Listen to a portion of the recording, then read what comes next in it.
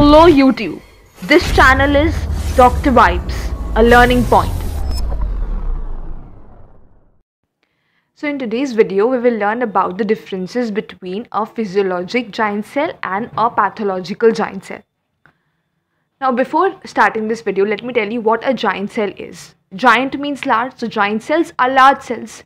And as they are large cells, they will have more nucleus. So they will be multinucleate. These are some of the features. Now let's see what are the differences between the two. The first point of difference is their causes. Why are they formed?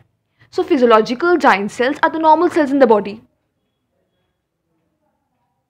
whereas pathological giant cells will have some underlying cause of formation. Normally they're not present in the body. So what is the cause of formation? That can be some neoplastic cause or some inflammatory cause in the body, due to which pathological giant cells are formed.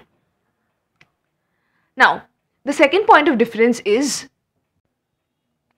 the nucleus. As I've already mentioned, physiological giant cells will have multinucleate structure, and pathological giant cells, as they have some pathology, they will have either one nucleus or multinucleate. Okay, now come to what is the role in their body. What will they tell us? Physiological giant cells have normal roles in the body. As they are present, they will have some function. For example, the Kupffer cells in your liver will act as the macrophages of liver. Then there are osteoclasts, which are the bone destroying cells. But pathological giant cells will have some underlying cause, means they can help you in diagnosis. For example, if Langerhans giant cells are present, then they tell you that there is a granuloma formation in case of tuberculosis. But if there is Reed-Sternberg kind of giant cell, that means they tell you there is Hodgkin's lymphoma condition in the body. So they are telling us about the underlying cause. See, Reed-Sternberg giant cell, Reed-Sternberg giant cell. Then this will tell you that there can be Hodgkin's lymphoma. Okay.